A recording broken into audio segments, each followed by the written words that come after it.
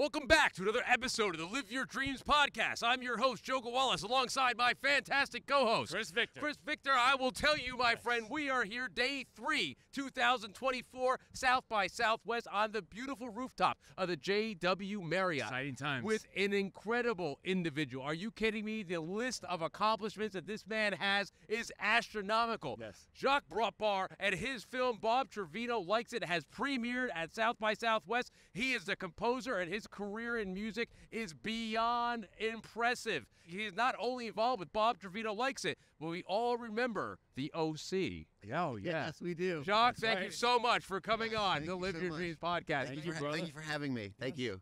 So, Jacques, you are here, South by Southwest 2024. Tell us first a little bit more about the film that you're involved with. So the film that's playing is Bob Trevino Likes It, and it's a sort of coming-of-age film about a young woman whose relationship with her father is really strained, and she goes looking for family on Facebook and ends up connecting with another gentleman with the same name as her father, who she thinks might be him, and then they strike up a friendship, and she learns about herself and grows. And it's a really beautiful story. That's beautiful. I mean, you could tell that's a human connection story. Now, as a composer, when somebody brings you a script, when does a composer get involved with the process of the filmmaking? Do you come in and post? Are you watching the script at the beginning before the movie gets made? I'm interested to hear about that. Well, for this, I got involved right away. Okay. I got the script, I read the script, and I was like, oh my God, I got to get involved with this story. It's really amazing. I met with the director, Tracy Lehman, and we hit it off, and we talked a couple of references. She told me some of her inspiration, and I started writing music right away. And I started sending her things that I called explorations, kind of away from picture. And I sent them to her while she was shooting, and she started to really connect with the music. So she started playing music on set for the actors and for the DP to kind of shoot to, which was really, really cool. And then that way, when they started editing to my music, Oh, wow, which is fantastic. So that my music was already like kind of in the template. And so for this film, it started right at the script stage. That's fantastic. When you read a script, what do you personally look for when you say, I want to get involved and do this?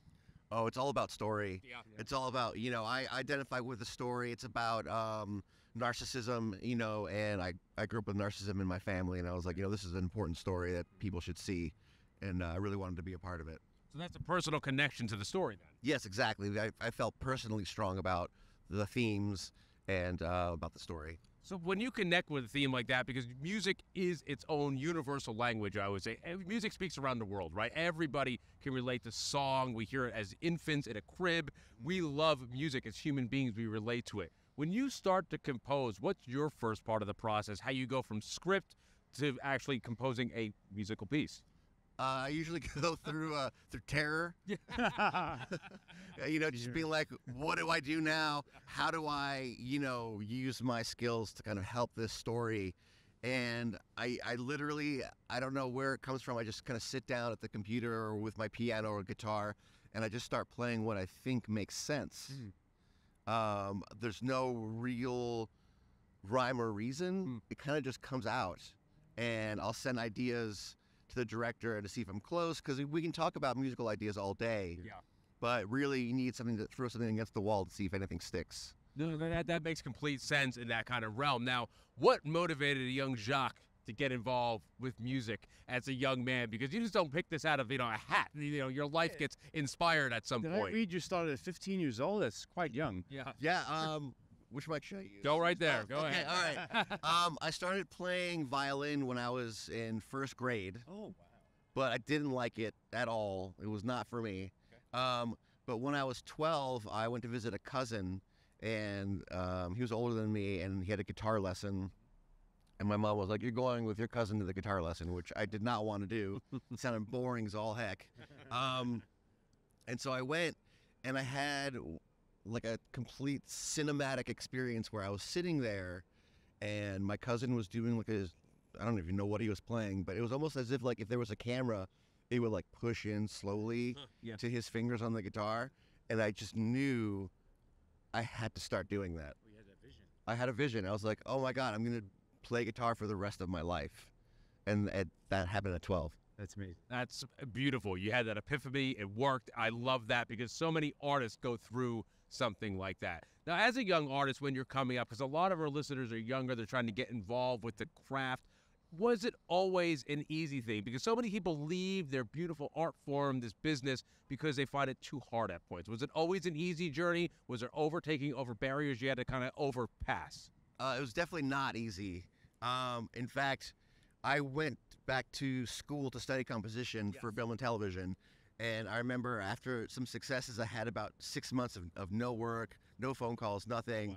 And I was like, oh my God, I got to go to law school. Plan B. The worst plan. Yeah. I called my sister and I was like, Shirley, this isn't for me. I got to go to law school. And she was like, okay, listen, sounds like you're depressed. You can go to law school if you want, but maybe don't make that decision right now. Yeah. And, I didn't make that decision, obviously. And about a month later, some calls started coming in. Sure. So it's really difficult to deal with those periods of time where there's just no work and you have no idea, is the work going to come? But luckily, the work has always managed to find its way to me, which is really nice. That's great advice. Yeah. I mean, it's the whole point is believing in yourself and following through and being patient and waiting for that to happen. Totally, exactly. Don't give up on yourself, because I have all these like mini little like moments of like, am I really doing this? Should I be doing this? Maybe I should get an office job. But that's just insanity. Yes. That's just the insanity of whatever idea was implanted in my mind when I was a kid that being a musician isn't viable. It's totally viable. It's just a different way of living. Jacques, that is so well put. And I'm telling you, the listeners that want to break into this craft are going to be inspired by what you just said. Really, that is so inspiring, because people give up. And like you said, you go through that moment of depression when you're down and you feel like you're losing, and you make these knee-jerk decisions that take you out of something that you dedicated your whole life to because of a little hiccup. Right, exactly. And for whatever reason, I feel like the lifestyle choice of being a musician is always like, oh, you're going to be a struggling artist or you're going to be a starving artist. You don't have to struggle. You don't have to be starving. You know what I mean? Like, you can be a musician and make a career out of it. The keys that someone once told me at school was be nice, work hard, and get lucky. And the nicer you are, the harder you work, the luckier you'll get. I love it. That's great advice. 100%. Being nice doesn't take much to be nice. No.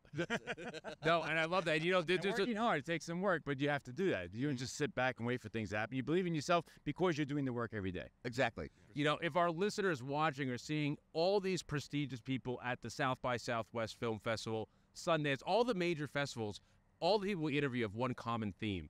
Everybody says be nice and loves the craft.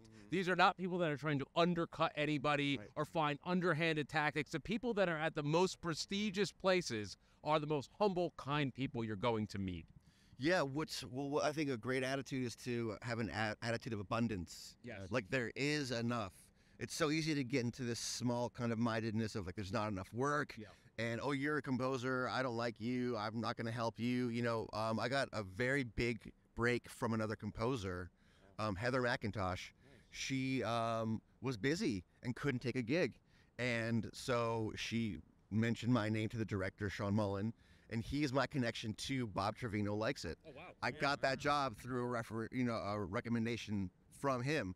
And that's all because another composer was cool enough to recommend me for the gig. Yes.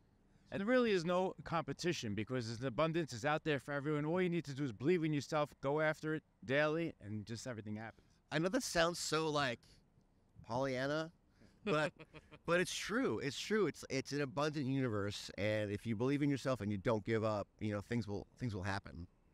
So no, you're 100% right. And let's talk about believing in yourself, things happening.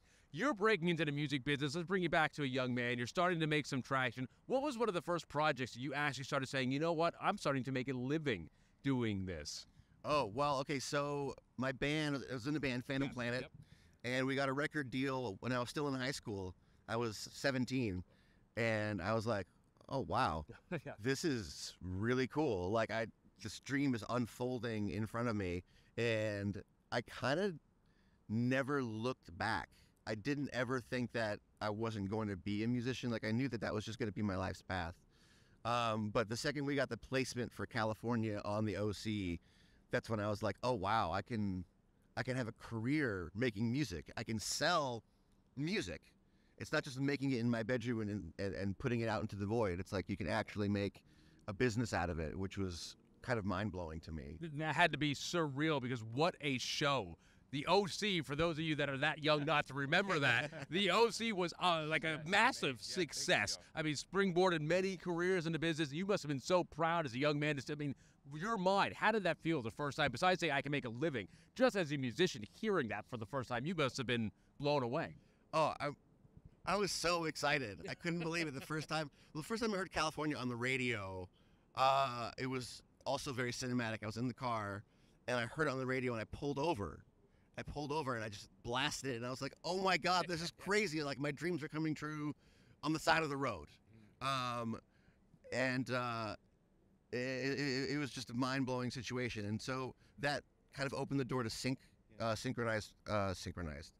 writing. Yes. I was signed to Sony ATV, just writing music for sync purposes. Yes.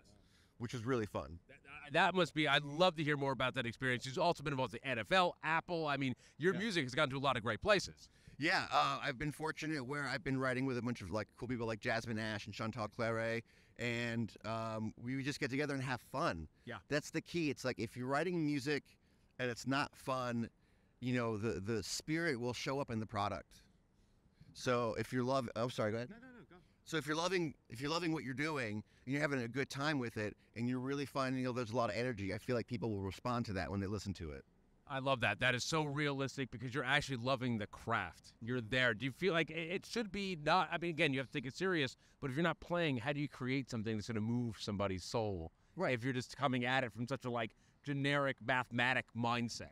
Right, exactly. If it's just kind of, okay, I'm going to write a verse, I'm going to write a chorus, and then I have a verse and then a double chorus. You know, if you just are plugging things into a formula, I think that won't connect to anybody. No, you're absolutely right. So for young musicians that are up and coming, advice you would give them outside the business for their creativity to find themselves. How do you get that confidence as a young musician for that first time to say, you know what, I do have a voice that's opposite and I should do something outside the box? I would say if there's something inside of you kind of urging you to create, follow it, listen to it, honor it, because it's there for a reason. You're 100% right. I always found, especially coming up in different part of the craft, we're all in the arts, that your self-doubt comes because you say, maybe I shouldn't step outside the box. We're taught as young kids, got to be quiet, listen, sit in the corner, and walk into it. You're pegged into life, basically. Right. And this has to be so opposite. Follow your passion. Go for that. If it's there for a reason. Go and attack that. Make it fantastic. Absolutely. Not music related, but I started drawing at a young age. I would just doodle every time I was on the phone or at school. And during pandemic, I was like, you know what? I'm going to honor this part of me that wants to come out. And I did a drawing every day for a year. Oh, wow. That's great. That's awesome. Just for fun, because there was something inside me that needed to come out. So just follow that. Channeling that, channeling. I mean, basically what I see here is it's not like an overnight success. You can just get lucky. You put, I believe, 20 years in with your band. That all built. I see people popping when they put a quarter of a what do you call it? A quarter of a century in. 25 years. All of a sudden, people get lucky. No, they put in the time and they build their business as well as their network. Absolutely. Someone once said it's a marathon, not a sprint. Yeah. And especially with composing. It starts very slow, very, very slow with like short films. You're not getting paid. Maybe you don't even love the work that you're doing yet. But, you build relationships. And, when the next person makes a feature, hopefully they bring you with them. It's a very sort of like long-term plan for composing, really. I love that long-term plan. That's so important because anybody who's looking for fast results is going to be sorely disappointed in this craft. It doesn't happen, right? And again, even if you won that lottery ticket, you may not be mature enough to actually accept it, and your career may do a quick spike and then a very hard crash if you didn't put the work in to actually earn your position. Oh, totally. I mean, when I was in Phantom Planet, I definitely had a sense of entitlement because it happened when I was very young. And I was like, oh, of course this is happening. Of course that's what's going on. And then I had to sort of like rebuild my confidence and rebuild my social relationships, rebuild my career from zero after leaving that band, which was a whole other adjustment. No, you're absolutely right. And advice for young people that are coming up. They're kind of trying to say this all the time, especially when you have a little bit of success, nothing like you had, but any little success at that point, you do get a little arrogant when you're young, and it's a very foolish. Should any advice for people just kind of putting the brakes on a little bit as opposed to coming full that? Or do you feel like as young people, we kind of have to make some of the stupid mistakes and go through it?